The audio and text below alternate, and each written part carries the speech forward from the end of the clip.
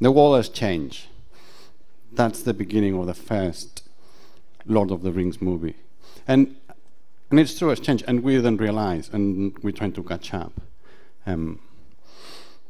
We know that running immutable and ephemeral infrastructure is really good, and it's really hard, as we have experienced. And it's basically, we don't like change. People really struggle with change. Some of us, we are okay with learning and changing, but most of the people in big companies struggle a lot with change. I'll tell you about what I call the Jenkins incident. We know that it's now we say you build it, you own it. Well, we had this situation where a developer sent me a Slack, so like, the build for this app is broken. Can you look at it? And then I was busy doing something else, like, well, you know, you build it, you own it. And his response was like, well, actually, it's Jenkins who is building it, so it's Jenkins' problem. I'm not going to do it. Yeah, okay. So when I talk about DevOps, especially in the group that I am in Home Office Digital, we talk about transformation. It's not about config management. It's not about continuous delivery. It's about changing, and changing is hard. My name is Ivan. If you're English speaking, you will say Ivan. I'm okay with both of them. My background is development. I'm not a sysadmin. I always say that, I'm not a sysadmin. I was a developer, an architect, then I fell in the dark side of operations for a while, and then I became DevOps, helping companies to reach that speed that we need. And now I'm the home office, where we run Kubernetes. And I knew that I was going to forget that, but in the home office, we run Kubernetes in production. This was going to be me doing a poll in Twitter, so I was going to ask you, like, which of these three options do you think it's me doing this process? Now, I forgot to put the poll in Twitter, so we cannot do it, but, well. C, okay, do it with hands, like A. My daughter is going to be very disappointed. B. Okay. C. Oh, thank you. So as I said, I work in the home office, and we do a lot of things in the open. We are hiring. If anyone wants to become a civil servant, working in DevOps and work for the country or the empire, I'm not sure. I'm from Barcelona. I'm not English. My wife is English, and this thing that I was talking about, change, is important. Like, British and Spaniards are very different. Right? If you like something happens, Spaniards will react like, oh no, we missed a train. Oh no, the flight is delayed. It's the end of the world. And then my wife will be like, yeah, it's very inconvenient. If she watches this video, I'm dead. But so we have this public repo. Well, we have loads of repos in GitHub. And it's another thing that happened, that when you come to work with us, and if you are doing something that is not confidential, or, yeah, let's put it confidential, you will basically put your code there. And it's something that developers will say, hold on. You're saying that my code is going to go to GitHub and everybody will see it? Yes. But that's only important for the home office. They're like, nobody cares. Well, you know, it's okay. We want to put it there because it's about being open and people can see. So we have lots of stuff, and I will be showing a few projects that we have that are really handy. There's stuff that we cannot put there because I cannot confirm or deny if we have Aston Martins with buttons. I can confirm that I have a few bicycles, That's it. GDS. If you're not from UK, you probably don't know what GDS is. Is the government digital service. Last month they announced the Sprint 16, and they was like, "Oh, transforming the government together." And I thought, well, I can use that as the title of my talk. They are doing a lot of things to modernize the government. We are trying to change the way of doing things. And as I said at the beginning, change is hard. So if you just have to take something from today, it's this. It's all about people.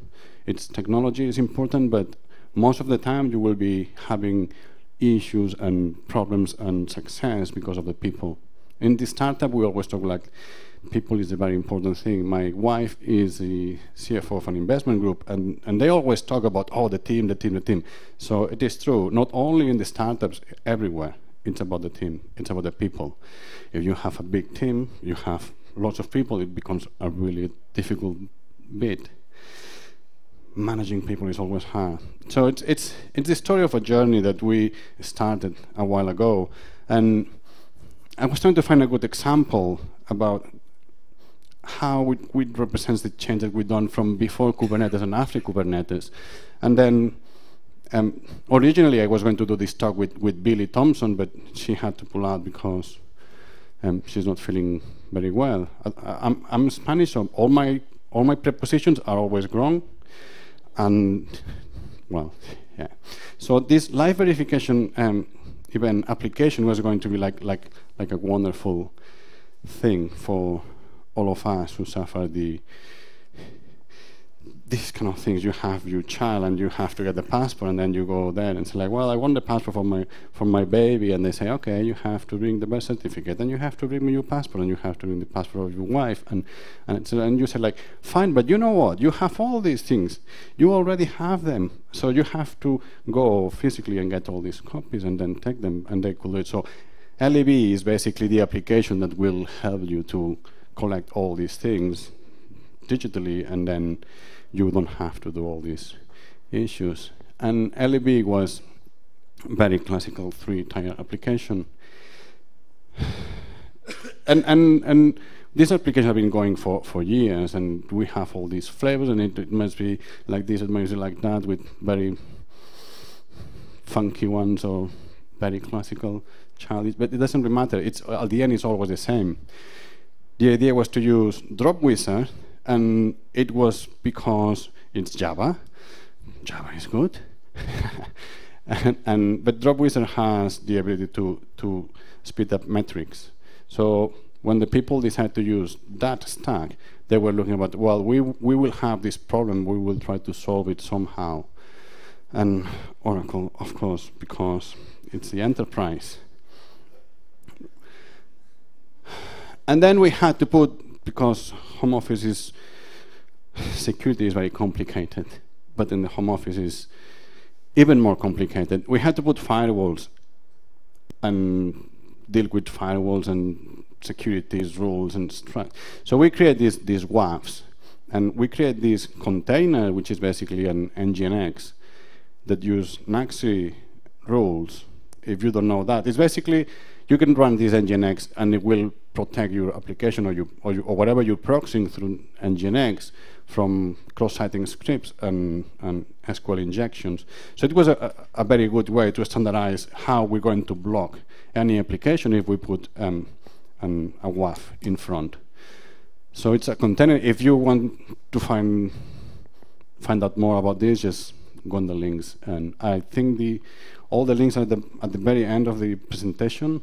So it will be easy. And if you don't know anything about NACSI, you can just follow the links and learn a little bit more.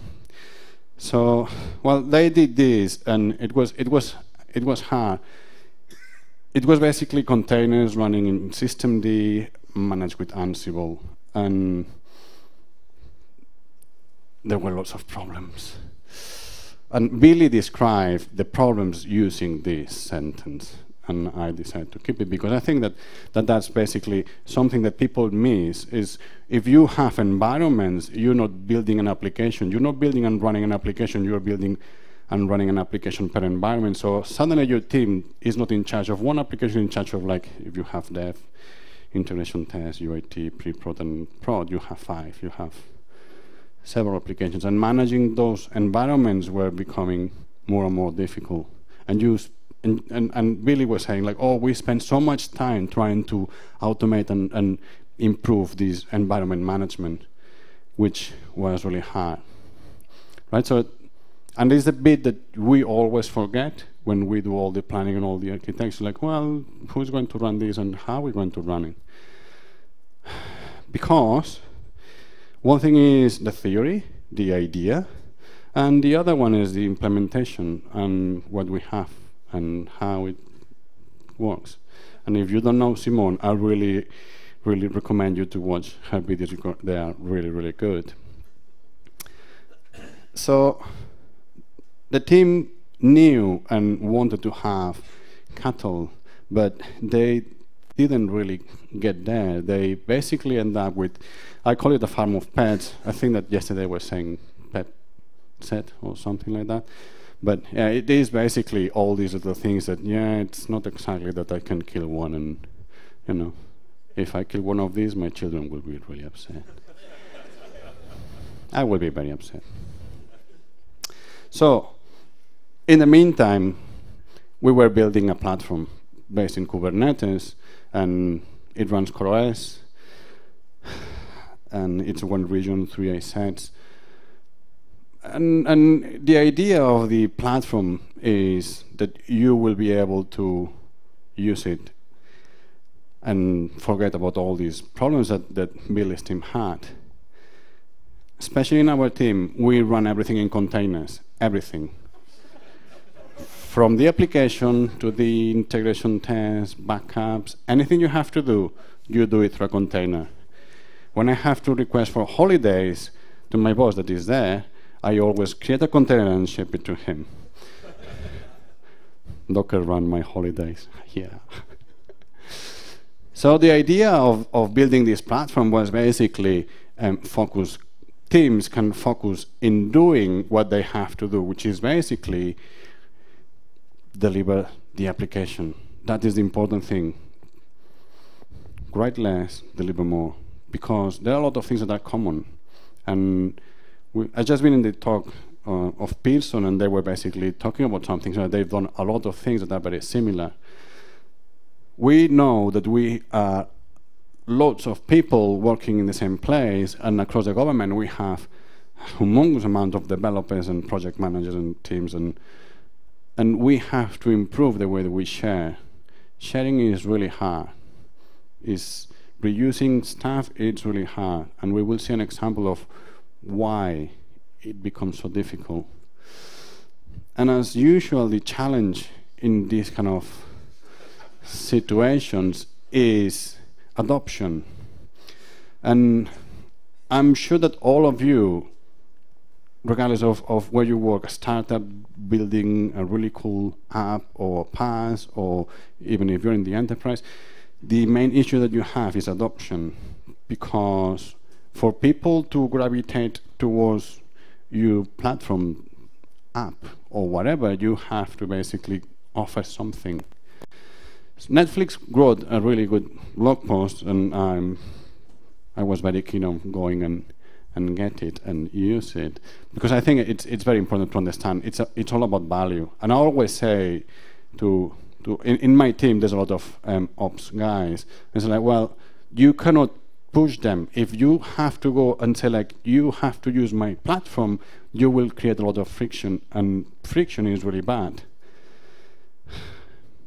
So it's about what we offer, and they have to see it.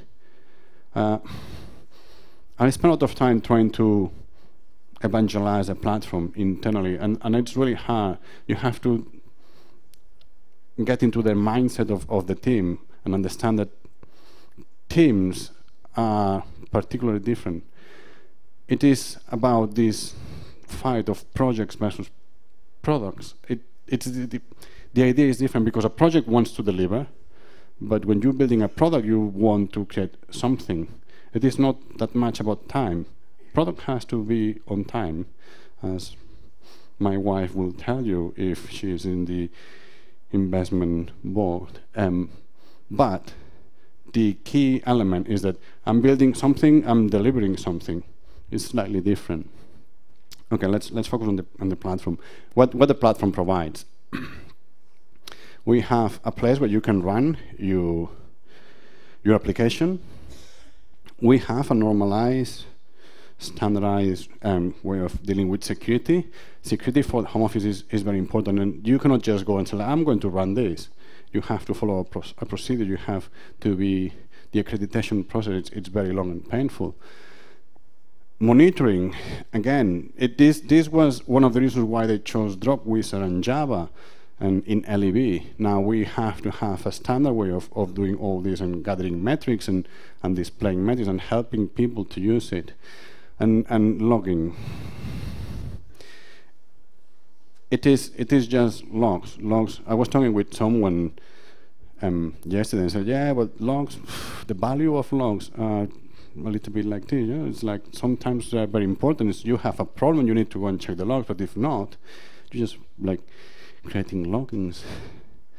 And of course CI and CD, because it's not only writing code, it's about building it and delivering it. And I spend a lot of time trying to find a way of removing friction.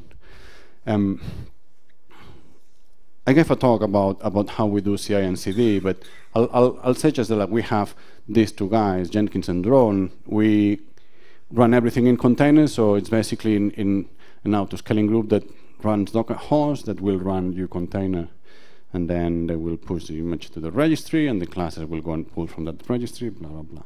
We have, that's the idea. Everybody knows Jenkins, but maybe not everyone knows Drone. We have Drone because Drone uses Docker. So everything that you run in Drone will run in Docker. To use Drone, you just need this file, the Drone YAML. So you have your Docker file, your Drone, and you're good to go. We have as well this Kube, which is basically the deployment artifacts that we need, the replication controller and the service if you need one. But the key thing is that developers working in LEB, they have how it's built, tested, and deployed in one file in the project. So suddenly the distance between my code and my build and deployment artifacts are very close. And that makes things like it is not my problem go away, because suddenly it's part of your code. So it's not ops thing, it's depth thing to deal with this. However, we know that a simple deployment script will not always work. We have legacy apps and we have a lot of complexity, so we have this other tool that I call Kubator, and they always correct me because it's not Kubator, because it's Kbator, or what is this? Right? And this app will manage your deployment. It will read environments and will know, oh, you're doing this in dev, then you're doing this in integration test, you're doing this in UAT, and it will play and change all the environments and set this and set all the secrets, etc. Again, is open source. You can find it in the GitHub. And I'm very excited about the deployment. That I think that in the other room, the guys from Days are announcing now that something is happening with deployment. But it's changing. The way we deploy in Kubernetes is quite painful. And we saw Kelsey yesterday doing all these command line things. Well, if I need my developers to sit down and start just doing all these commands, this is not going to work, right? So deployments in Kubernetes are changing, and it's one of the things I'm really excited about. Like, finally, we have automated deployments. Because it's complex. You have sometimes like, I'm going to do a rolling update, but now I don't want to do a rolling update. I want to do something different. I want to go and deploy and have both systems at the same time. So yeah, it's this. Life is not just one line. It's like it is black or it is white. It's complex. So what have we learned? Fire is dangerous. composition, composition, composition, over and over. From the architecture point of view, we know that composition is very important. It is the big discussion about inheritance and composition, and it's been very long discussions, but from the operational point of view, composition is much better because it gives you the flexibility of rearranging things very quickly. Just that is very important. So Kubernetes, in our experience, it helps us to run the platform, and it helps all the developers and all the architects to change and write applications slightly different. But new concepts are difficult. We do multi-tenancy using namespaces, and that's hard to understand. I have a project manager like, I need my pre-prod environment because I need to do my test. And I said, well, you don't need a pre-prod environment. What we have is this namespace, and we have all these resources here, and then you just have to write in the class, but I need my machines. No, you don't. And the idea of namespace or virtual cluster, it is complex, and it's the bit that you have to understand. It's like, it can be very good for you and very natural, but people will struggle. So you have to be patient, and you have to help them to reach that point, show them why it is good and why it's the same. I knew that I had to do this. Well, if you have teenagers, how of you have teenagers at home? One. Okay, so not many of us, but we know if you have a fridge full of food and you leave your teenagers at home, when you come back you get this. So if it is true. My wife's like, they just eat. I don't understand. So it's the same thing in Kubernetes. If you don't limit your resources, you will end up with this and with problems. And usually when a cluster has problems is because there's problems with the resources, that someone is not managing properly, or someone has abused the resource pool. The other thing is testing changes. When you are in Kubernetes, you have you have to understand that you have to do things differently, and testing is one of those things that changes. Primarily because you run containers that are going to do your tests. So in Drone, for example, we run this test that happens in a container, which is very good because you're basically turning your test into microservices. The integration test, for example, it becomes a microservice, which happens to be like a blueprint. As I said, I'm not English. I'm Spanish. Blueprint is a very polite way of saying copy and paste. So we have, for example, this test. So we deploy Mongo, and suddenly we want to test that the deployment has gone well and that people can use it. So we have a container that runs that test, right? But this Mongo has been configured in a specific way. We have SSL, we have SSL everywhere. And we have the authentication. So we have, I think that I have, so we have a sidekick container, and the guy in Pearson was talking about something similar. So you can go into our GitHub and see what we have. It's basically a container that will be in charge of going to your Vault. We use Vault as well to manage all the secret certificates. So this container will go there and renew your certificate, or it will go and get your credentials. Let's go there, right? So that's what we have here. And then your test is basically using these credentials that you mounted there to authenticate against this MongoDB. Right? So suddenly you have a template that people can go and they can run this if they want. They go to the namespace and they can run this and say, oh, well, this integration test is passing, so I know that if something is not working, it's in my code. And it happened to me, so we have this MongoDB, and there was like, well, it is not working. Well, then the problem must be in your side because we have this test that guarantees that it's working. and said, no, it's not in my side because I know my code and I have my unit test and my code is fine, and it was in the code and it was the database here. That's why I put it there, because it's this kind of things that, yeah, well, try it and try with this configuration, and if it works, well. The other thing is health checks. Usually, health checks are an ops thing, not a dev thing. However, developers know the conditions that you need to have to be able to select my application is healthy. In systems, in complex systems like Documentum, you have a lot of tiers, levels, whatever. And one thing that happens is that if operations control the health check, they will say, yeah, everything is green, the web suite is working, database is fine, everything is fine. And what happens, the application suddenly loses the connection with the database and nothing works. And I say, well, from the ops point of view, everything is fine. From the user point of view, nothing is working, right? So suddenly we have a way of like the developer will define the health check, not the operator. So we have this health check here that basically checks if the certificate expires. So the idea is that my sidekick will go and fetch my certificate. When the pod starts, we have these two containers, sidekick and Mongo, for example.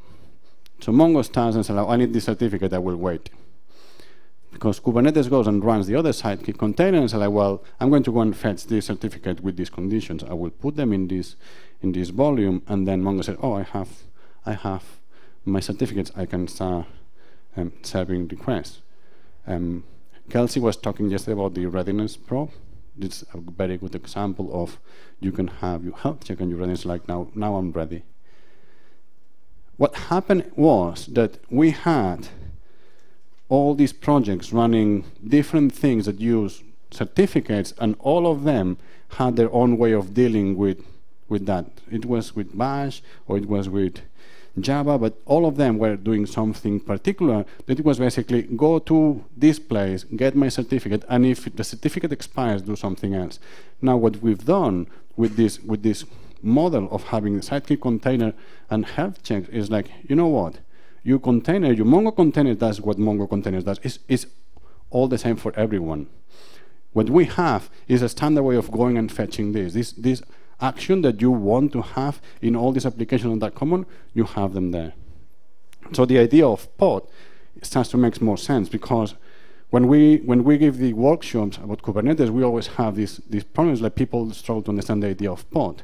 Because you're like, well, it's a bunch of containers playing together. Well, you have an example here that is defining what the pod is and how it works. Like, we will have different runtimes. We'll have different processes running together, but they have to run together. I need something that will go and grab my certificate, and I will need something that runs and uses that certificate, and they are two different things. And if you don't use this approach, what happens is that you start polluting and compromising the shareability and reusability of your container. And that is okay if you're in a project because it's about me delivering, but it's not okay from the platform point of view because you are doing this, and they're doing something very similar, and we could share it, but suddenly we can't because your project is going to this vault and using these keys in this way that doesn't work in my project, so I will have to do it again. So we talk about secrets and certificates, and we know that it's messy because things get tangled. I don't know if you know the character is from the Tangled movie. I see like 300 times. So the concept is basically do one thing and do it well. That is the message, right? Well, when you write your code, try to do only one thing. And if you have to do something else, that is a smell. It has to tell you, like, maybe there's a different way of doing it. Think about how you can break up this process or this concept. Maybe using 2 containers are the right thing. Maybe you just need one that has a call to another service. It depends. We know that composition is very important, and we've seen that when we go to a project and start just applying this concept, things speed up dramatically, right? I just been moved to another project, and we start using this thing about changing the certificates and trying to reorganize way of running things, and composition has become really powerful in the sense that, okay, we just have to remove all this code and just run everything together and change the replication controllers. And so what we're doing basically by using these little bits of code is removing the technical debt that we have always in all our projects. And I don't really know what this guy was thinking. but that's exactly what you think when you're going through someone else's code, like, what is this? Anyway, in summary, Kubernetes helps you. It is true, it's hard to start and it's hard to convince people to start using it, and it's a little bit different, but in the long run it will help you. And in this transition from the old world to the new world, in this transition, like people going and start using Kubernetes, you will find these two things. One is that you go to this project and they say, no, it works. And it works because there's this guy who is very talented doing this thing that if I have to do, I will not do it. I mean, I would probably be there, and then I will be in a different place. That is. The other thing is this. Oh, it works.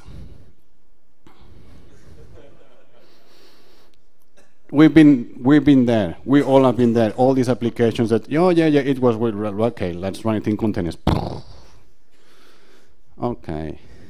So the migration into Kubernetes helps you to make better architectures and make the applications more solid. How do you say it? Rugged? I don't know. Resilient.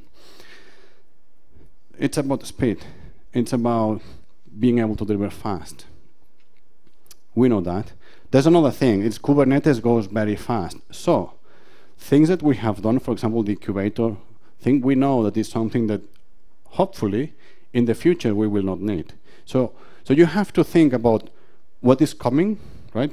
We have these releases of Kubernetes that they are really, really fast. So 1.2 is going to bring lots of good things, and 1.3 is going to bring more, right? So if you are going to do something that it's coming, think about how long it's going to take you and the technical debt that you're putting in your project by doing that. Because maybe it's like, well, you know what? It's better to hold off until 1.2 or 1.3 is out and invest all my energy in doing something is more convenient. But yes, we will not be able to do it until 1.3 is out, but we will be doing something else because it's very unlikely that you will do the same thing that the guys from Kubernetes are going to do, and it's basically getting technical debt. So if you have to do it, because we have done it, but think about what are you doing. If you're building a PaaS, think about all these little things. And I think that that's all. Thank you.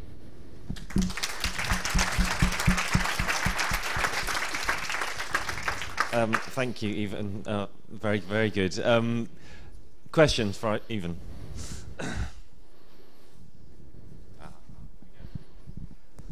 Hi. Number of questions. You do imply you're using AWS for your deployments. Yes. Right. What kind of challenges did you have getting that signed off? Because last time I checked, they weren't compliant to any security level or IL3 in old money. But is that a problem for you? And the second part question is, what are you doing with your networks to secure that? Are you using Flannel? So let's see. We're doing so. All the work that we've put in the platform is basically getting it in the way that the home office wants to run it. So it's putting lots of security everywhere, right? That's basically what we do. Running Kubernetes is not very hard.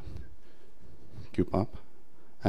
But running it the way that you want, it's a little bit more complicated, especially if you are the home office. We have accreditation processes, and we have to make sure that everything is compliant. But yeah, I think that's what I can say. We use Flannel, but yeah. I saw other hands before. Yeah, it's just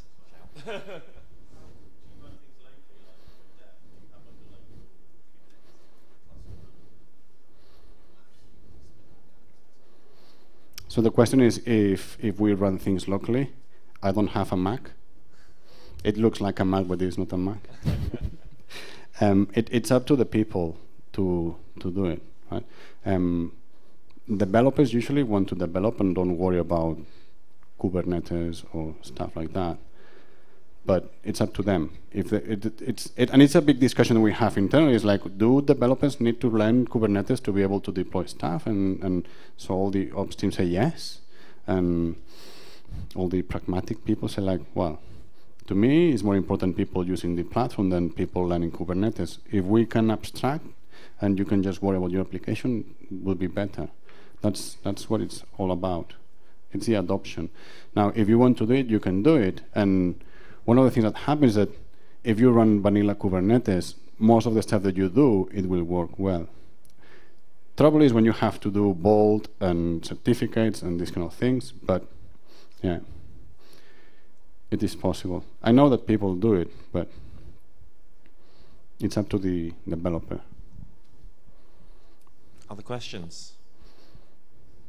Yeah. What do you do for monitoring and log aggregation? How do you manage that? Is that on-prem, or do you have that in the cloud as well? So logging, we have Logstars that spits out to CloudWatch. And monitoring, can we say what we do? We use we use Sysdig on-prem. Yeah, we've got time for a couple more. You can shout from the back. Come on. Hi. I work at British Gas, and we have outsourced everything that we do, especially support. So devs are local, ops are external. Okay. The actual conversation with them is about the development of what we're trying to do. The dev side, love this tool. How do you think we should try to recruit those people, external suppliers, into the fold to actually say, DevOps, So the question is that in British Gas they have ops, outsourced and local developers. In our case, it's basically the other way around, because it's ops the one who's pushing for this. And I think that what happens with these people, these outsourcing companies, is that they don't know Kubernetes well enough, so they are very unsure, like, ooh. But the truth is that running Kubernetes is, from the ops point of view, better, because you're basically separating all the problems that you have because of the application and the running the infrastructure are completely separated. Right? So it is very different. And it's one of the good things of Kubernetes, like you will basically draw this line. It's like, this is about my infrastructure and this is about my application, and you can separate this very well. One more question. I think for your guys, you just get them to watch this video. And as he said, ops, it's better. Last question.